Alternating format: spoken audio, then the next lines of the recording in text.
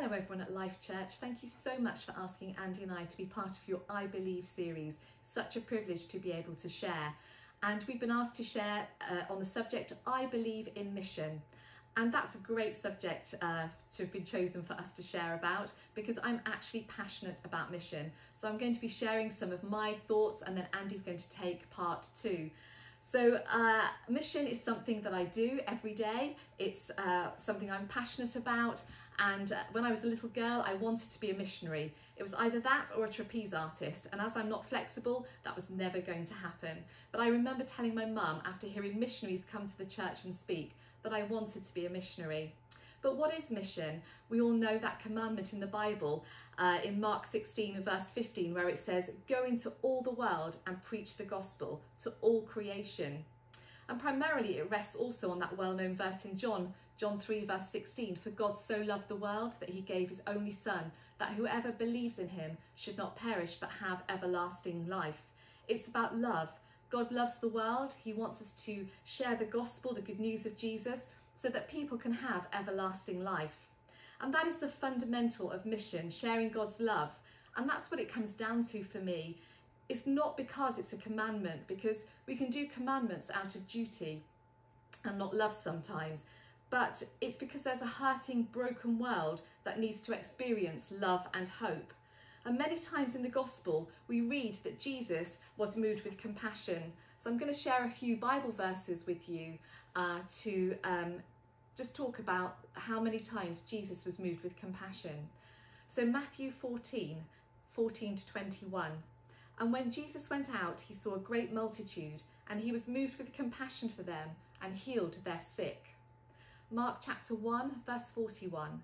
"Then Jesus, moved with compassion, stretched out his hand and touched him and said to him, 'I am willing, be cleansed.'" And that was to somebody who had leprosy.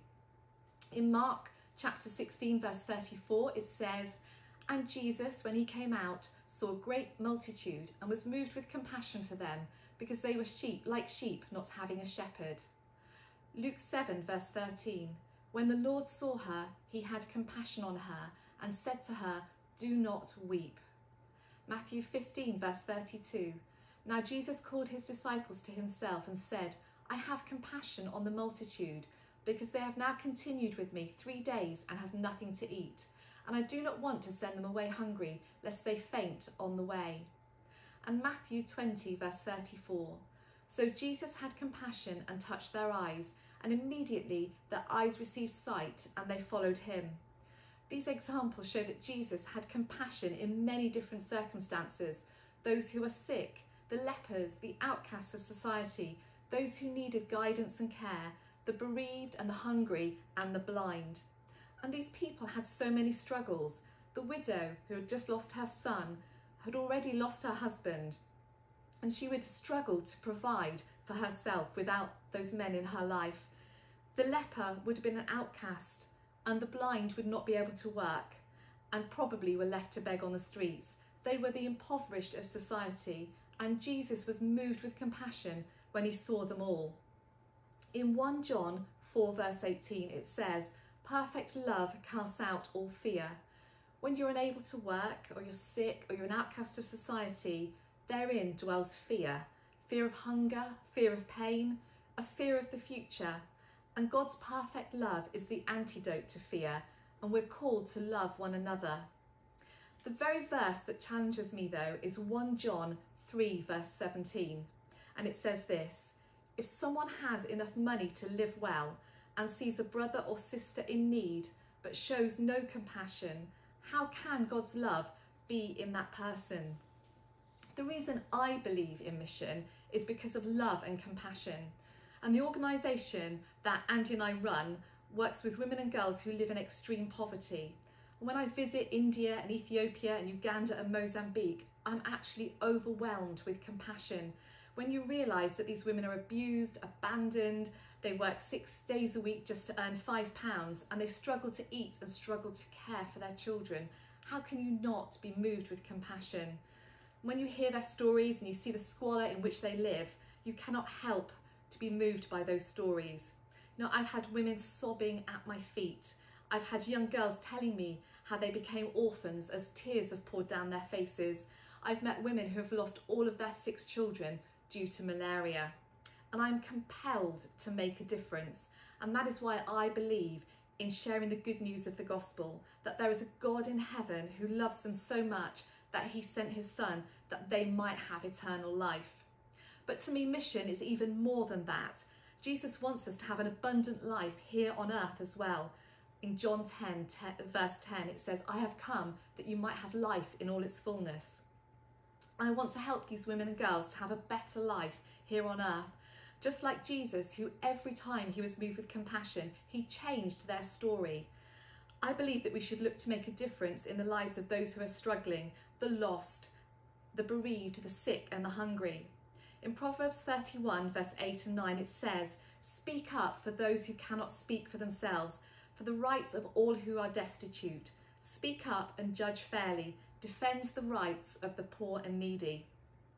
Destitute means without the basic necessities of life, to be impoverished, lacking, exhausted and depleted. To me though, the basic necessities of life are not just water, food and shelter. They're actually what we need to survive. But to me, we need love and care to thrive. What would life be without those things?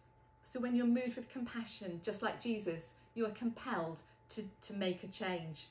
We call our organisation World of Worth, or WOW, because we want to create a world in which people know that they have value and worth, that they are precious and loved by God and by us.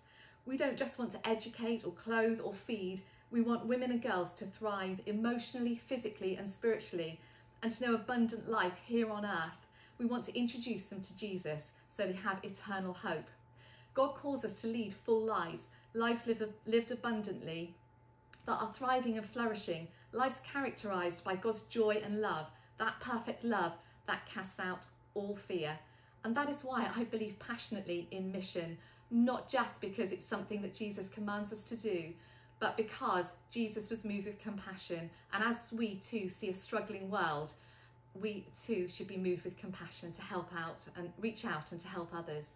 So thank you for allowing me to share, and I'll hand you over to Andy. Hey everyone at Life Church, great to be with you. Thank you for this opportunity just to be able to share about mission, about why we believe in mission. Actually, I believe in mission because it's a biblical principle.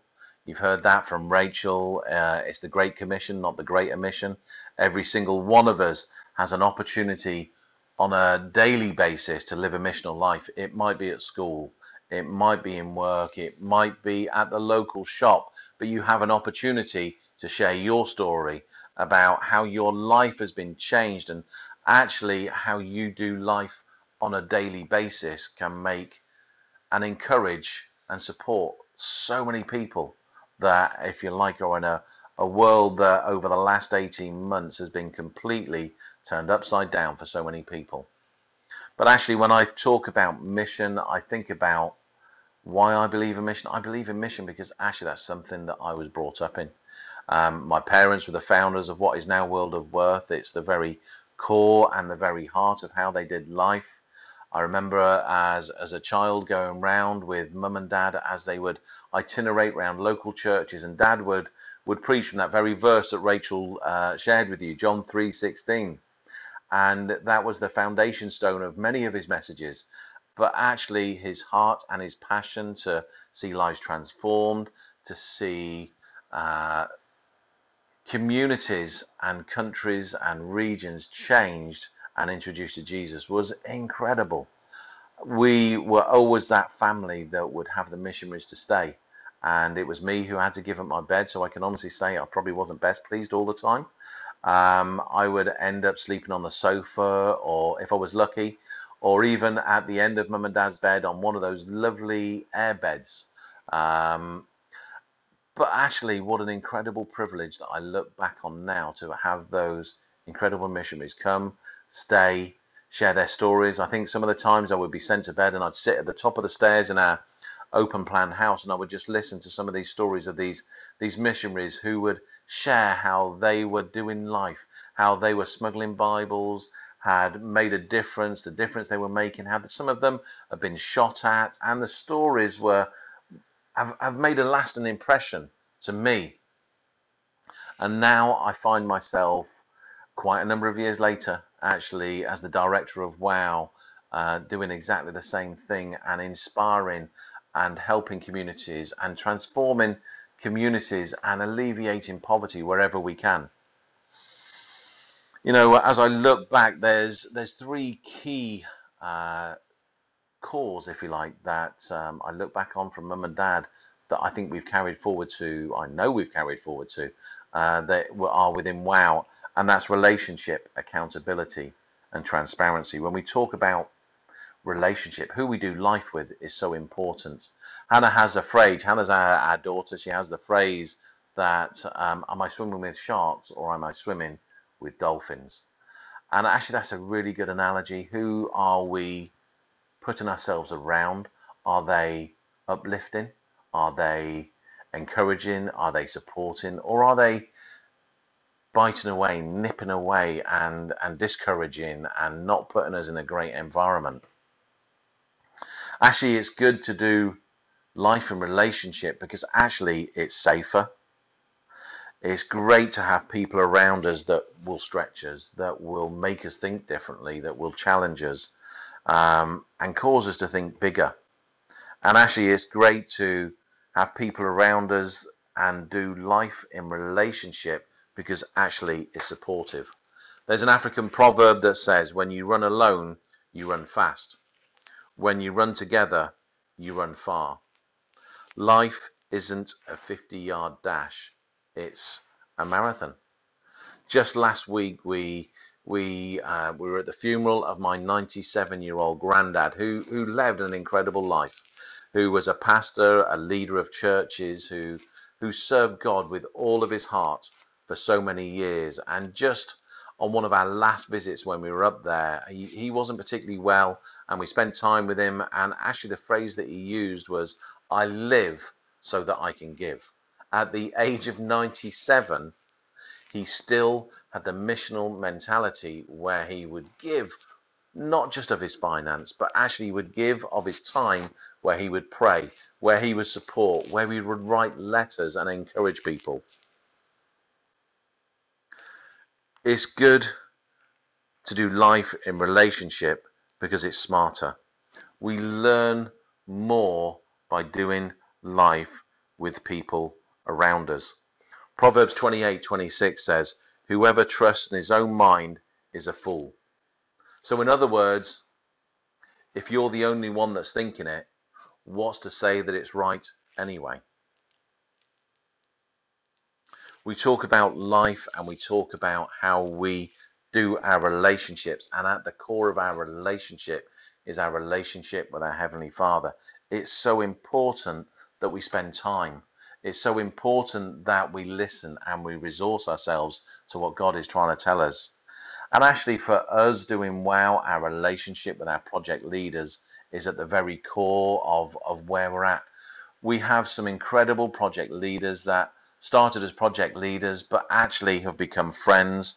We've laughed together, we've cried together, we've done so many different things together, and we've had some incredible meals together. But actually, we're there to support them. We're there to encourage them. We're there to really inspire them to think differently, to do differently, that actually we can transform communities, we can transform lives.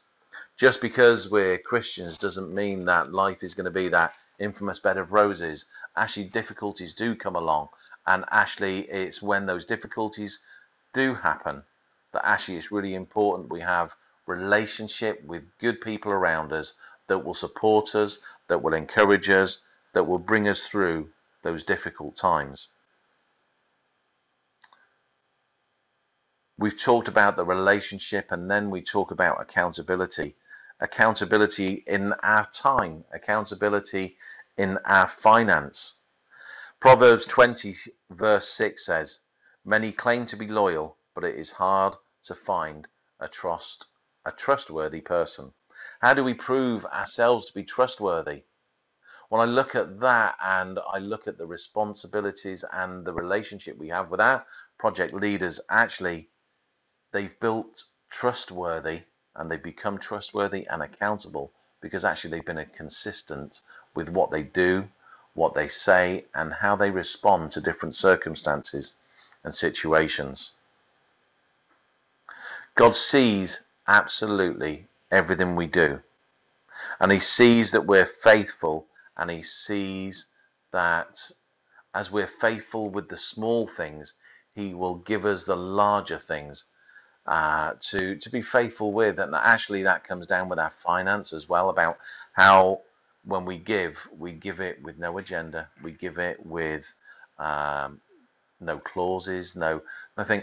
And actually we've been so blessed to be able to be a blessing to so many others around us.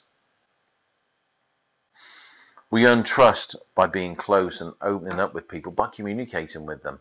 Communication is such a key part of building accountability with our project leaders. We communicate with them. We're so fortunate that Zoom has become the normal, WhatsApp messages, video calls, and everything else like that. And actually that's helped to build our relationship with them. And actually that's a key part of building our relationship. To build the accountability with our Heavenly Father, we need to spend time with him. We need to resource ourselves. We need to spend time reading the Word. We need to spend time praying. Actually, we need to be consistent in that on a regular basis. So we've heard actually we need to build relationship. We've heard that actually we need to be accountable. And actually we need to be transparent, which is the final point you'll be pleased to hear. When we talk about transparency, I love the phrase that what you see is what you get. You know, I've got one friend in particular that I can tell within seconds of seeing him how he is, how he's feeling, whether he's happy, whether he's sad, whether he's grumpy, and how you read that. But actually, he's transparent in his life.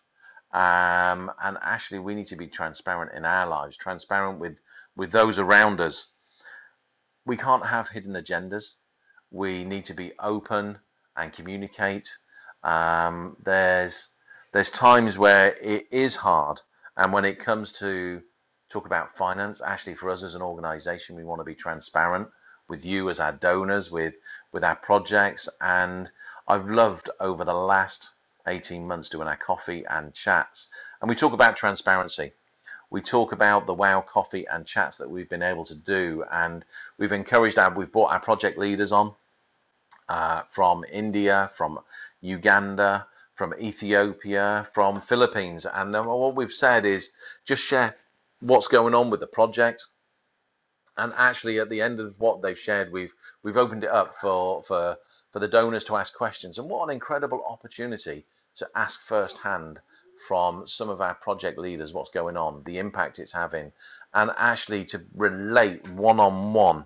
And actually, when we talk about transparency, that's a great thing. And we're so blessed to have the project leaders that we have. But when we talk about that, it always reminds me of 1 Timothy 6:18 and 19. And we talk about finance, about how we want to make a difference and how blessed we are to make a difference. And 1 Timothy 6:18 and 19 says, tell them to do good. Tell them to use their money to do good.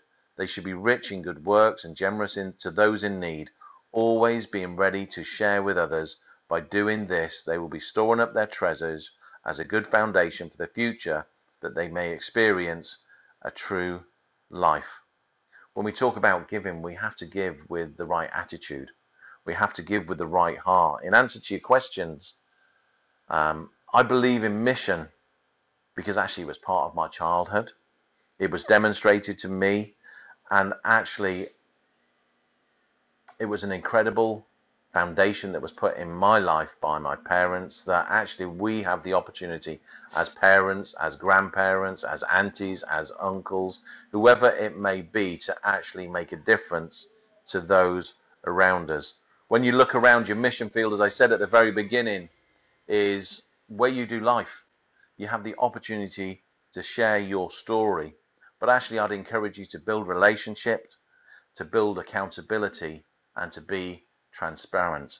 When we talk about all of those things, it's a great foundation that WOW is built on, that we've grown on, that we've changed and we've developed. So thank you for this opportunity just to share with you for a few minutes. We look forward to seeing you again soon in real life, and God bless you all.